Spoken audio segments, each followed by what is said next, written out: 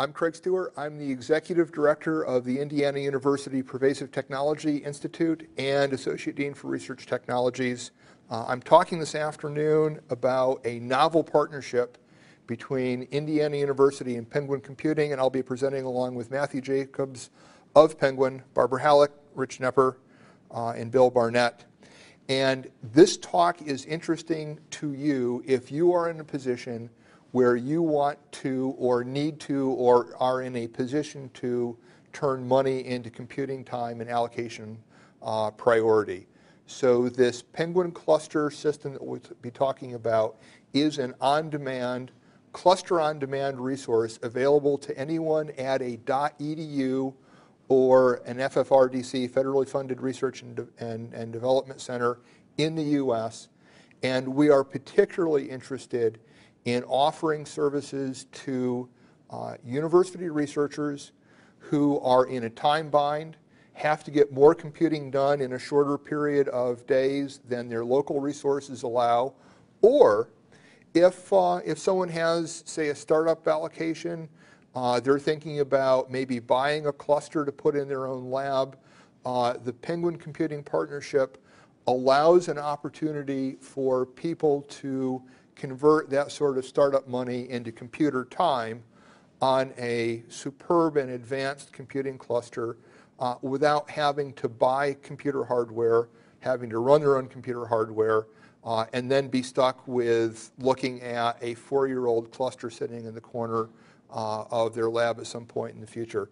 So with no further ado, I'm going to talk a little bit about the background, cyber infrastructure in the US, needs for cyber infrastructure, and why this Penguin Computing relationship is a novel idea that allows universities to have the convenience of cloud computing, the performance of cluster computing, and retain full rights to your own data and control over your own future and your resources with computing.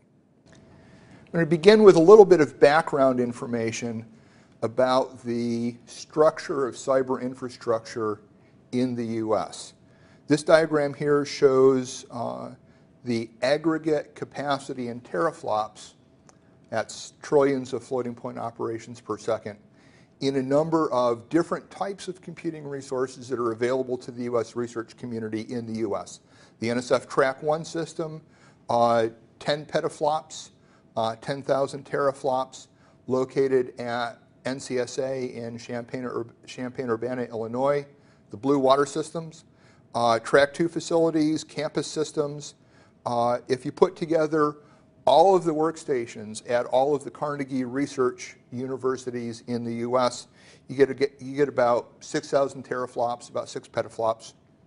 Volunteer computing, the various at-home sort of BOINC-based volunteer computing systems, that's more computing power aggregate in the US available to researchers than the NCSA Track 1 Blue Water System.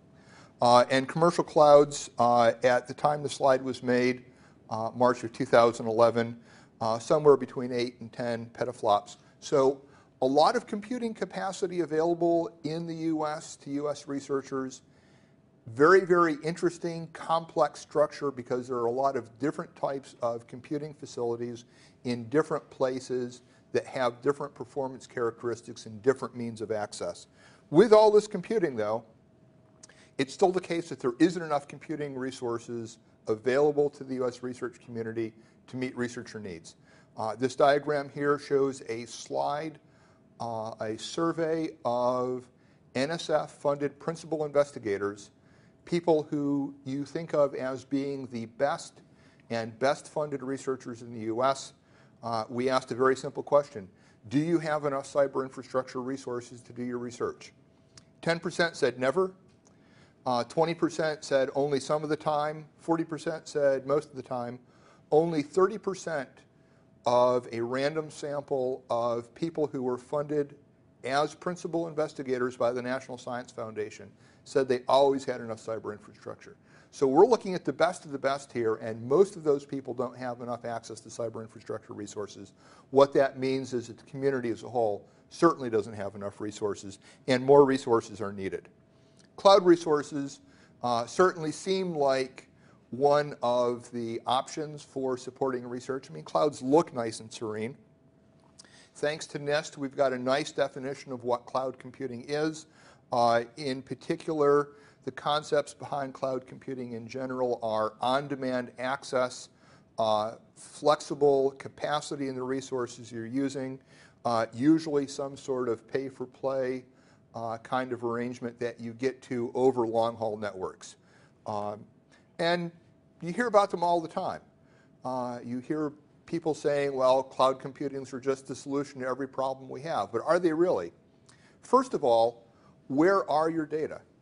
Are they in the US? Are they outside the US? What are the physical and legal and network security arrangements around your data, wherever they may be? Did you actually read the license terms? So when you put your data on one major cloud provider, this is the license that you agree to by virtue of using that service. When you upload or otherwise submit content to our services, you provide a worldwide license to use, host, store, reproduce, modify, create derivative works. That's what you're giving the cloud provider in the act of putting your data on the cloud. And there are lots of data where that's perfectly fine.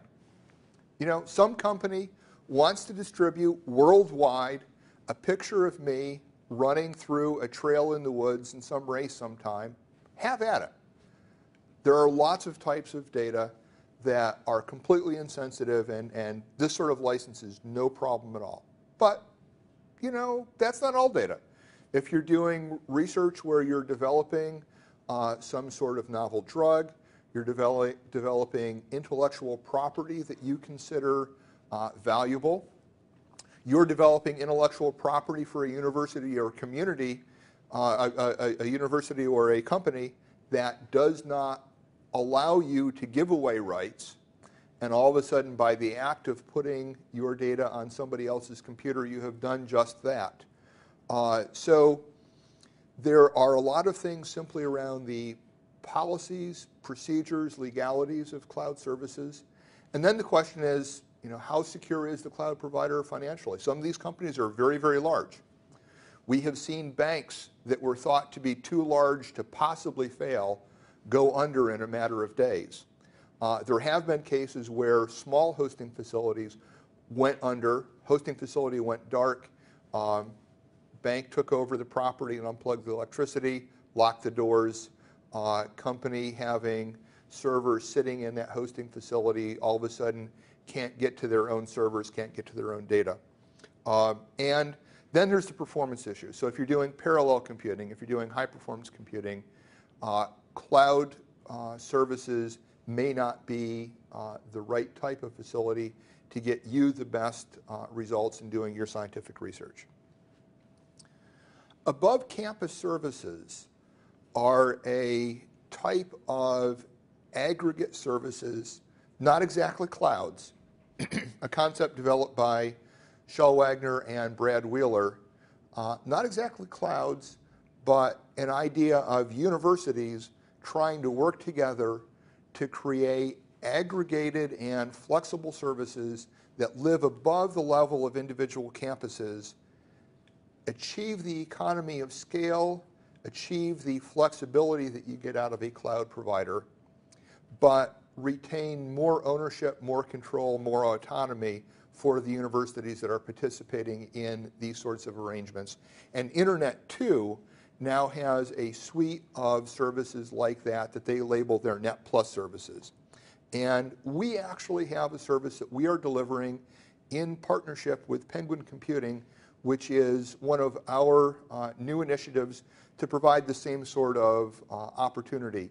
Economy of scale, flexibility, above the level of an individual university campus, but still maintaining control. And with no further ado, I will turn the podium over to Barbara Halleck. So as mentioned, I'm Barb. I am the Senior Systems Analyst specializing in support for Penguin Computing at IU. What this means is that I sort of provide an interface between other universities or anybody at a federally funded research and development center who would like to buy time on the Penguin cluster? The actual process, if you're wanting to pay with a credit card, is very simple. You don't even need to get in touch with me. The process is literally you go to that address, you fill out your form and register your credit card. And if you're not the first person in your university, you're pretty much available, I think, within 10 to 15 minutes to go computing.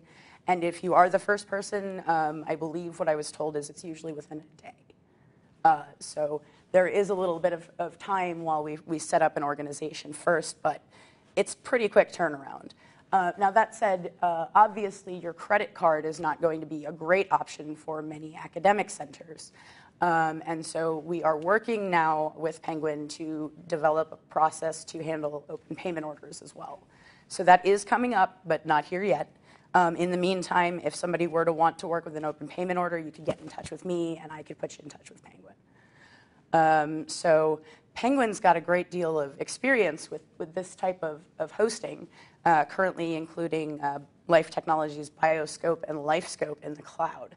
The benefit here of the Penguin on-demand cluster is that it is right there in the IU data center, protected from all kinds of crazy tornadoes and power outages. And IU is making sure that those data are secure to federal requirement or state requirements in Indiana. And so you know that the requirements for your data are based on the state where they live. And since you know where they are, you can figure those requirements out, which is not necessarily so easy when you're using Google or Amazon. Here are the specifications for Rockhopper. It is 4.4 teraflops with a clock speed of 2.1 gigahertz, 128 gigs per node with 1408. Well, anyway, it's the statistics are you can read. So I will just say that this is a pretty decent. I mean, this is not up to the scale of that tier 1 NCSA equipment that we saw. This would be something for people with smaller needs than somebody who needed 10 or 13 teraflops. Some of the applications that we have available include atmosphere prediction, quantum molecular chemistry, data-intensive biomedical research, molecular dynamics, and protein sequencing is another one. And so there's a wide variety, and Penguin, I know from experience, has been really good with working with us to get new packages implemented when people need them. So that has also been a really great experience. Here's another list of some more programs that we've got. Here we see OpenAtom, which is molecular dynamics again, some compilers, and weather research and forecasting. So there's some really exciting stuff that you can do with the Penguin system, and I think that's really great. So here's a little more about Penguin On Demand. So POD is an on-demand HPC system, which means that you pay for what you use, and that's it. Cost is billed by the gigabyte month for storage and by the core hour for compute time. And you can rent out one or more cores depending on your needs, and running out more cores may help. Their HPC support is incredible. I will say that I've seen a lot of discussion among people using Penguin services.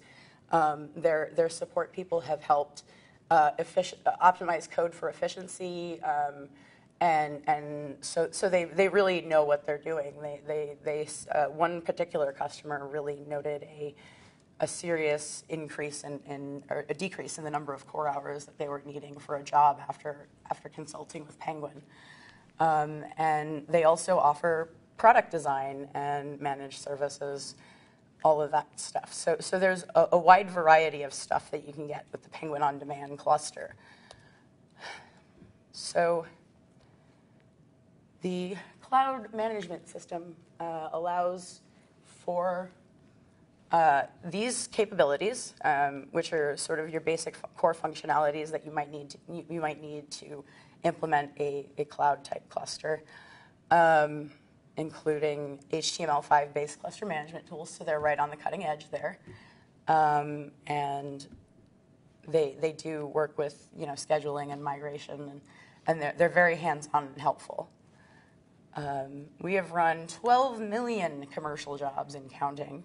Or they have, excuse me. Their current data centers, there's one in Salt Lake City, one in Indiana University right here at the data center in Bloomington, and one in Mountain View, California. Total of 1,500 cores, both AMD and Intel, and 240 terabytes of on-demand storage. And these are a few of the companies that partner with with Penguin Computing for cloud services, including Caltech, ESI, and Earthmine. Then here is the pod advantage, just to sort of sum up what I've said in the past few minutes. The big thing is that it's persistent. It's not going anywhere. IU is unlikely to go bankrupt and have the bank repossess the data center anytime soon. Our compute nodes, their compute nodes are high speed, and they are physical, not virtual. So you're getting an actual machine and not just a VM. The storage, the local storage means fast access. There are, your standard security protocols that you would see, and the billing, as I said, was by the fractional core hour or the gigabyte month, depending on your usage. The big advantage for me is that the HPC expertise that we're getting from the partnership with Penguin, because as a person who's coming in and just learning Penguin On Demand as we're rolling it out, I have had a lot of help from their support, and they have been just really wonderful. So, and they're troubleshooting, and they do troubleshoot. So that's really great as well for frustrated users. And they are highly dependable. And now I'm going to turn it over to Rich Knepper, who is going to talk about campus bridging. Thanks, Barbara. I'm Rich Knepper. I'm the manager for campus bridging and research infrastructure at Indiana University. Just talk a little bit about how POD relates to our campus bridging efforts. Campus bridging is really an initiative designed to bring resources closer to researchers. The idea is that a lot of researchers, as Craig had mentioned, have problems getting enough resources to carry out their analysis, either when they want to or as quickly as they want to.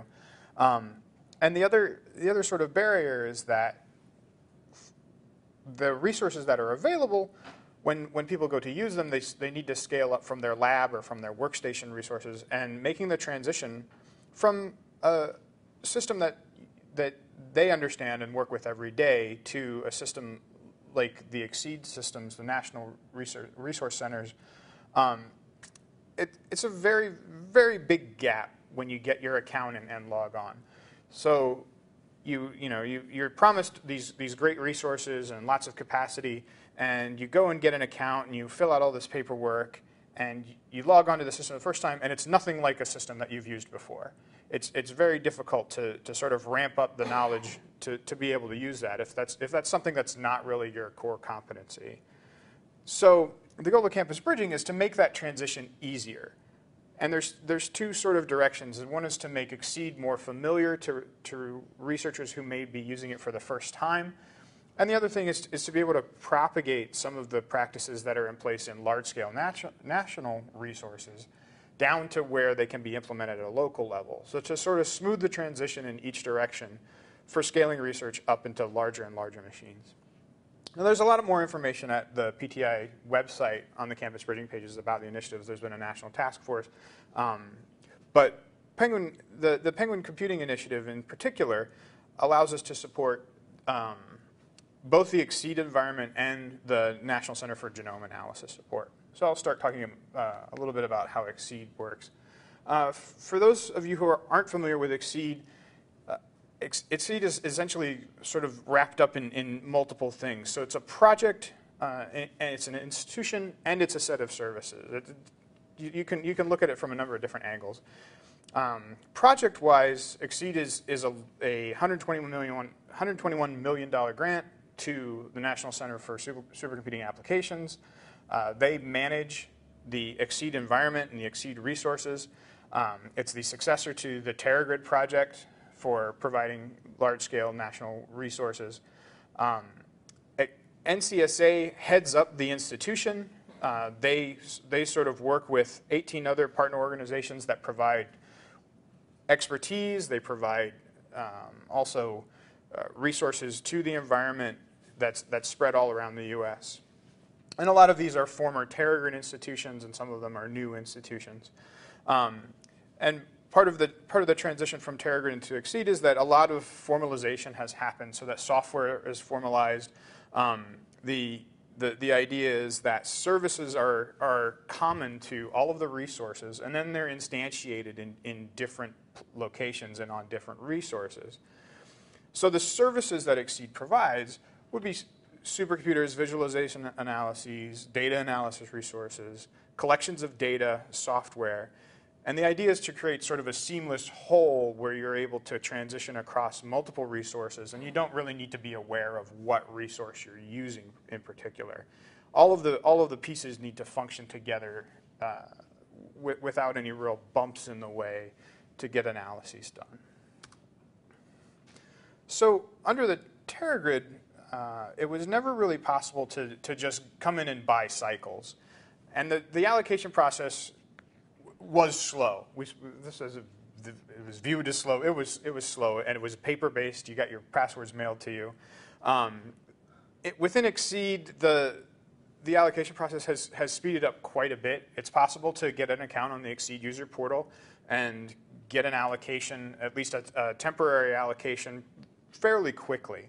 But there's no real good way to smooth that out if you have needs that go above and beyond what that initial test allocation is for. So IU is working with Penguin to allow the Rockhopper cluster, the Penguin on Demand cluster, to be an instantiated set of EXCEED resources. And that means packaging up the software, making the storage accessible, making the visualization resources accessible, so that you can come into Penguin if you're familiar with EXCEED, and you can just make use of cycles of something that's very EXCEED-like without having to go through any of the allocations process. And if you don't have an NSF grant, or you need to have an NSF grant in order to get into the system and get started using it, without having to make the justification to the EXCEED allocations board that you have a requirement for this large allocation.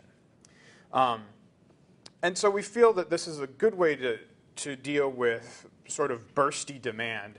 A lot of science projects may sometimes spend their startup funds and buy computer resources, but those computer resources go out of date really quickly, and they end up being more of a problem than an asset. They need to be managed. They end up showing up in someone's lab out on the edge of campus, and it becomes more of a liability.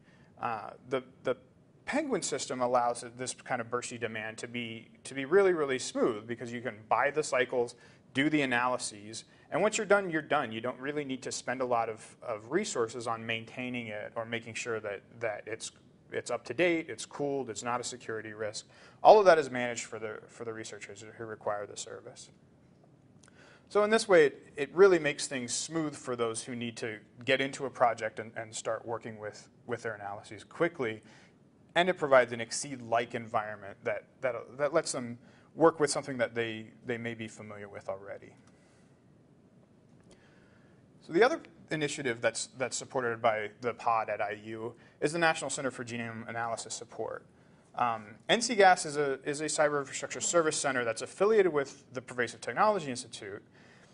And the mission is to support life science researchers who need computational support for their genomics analyses.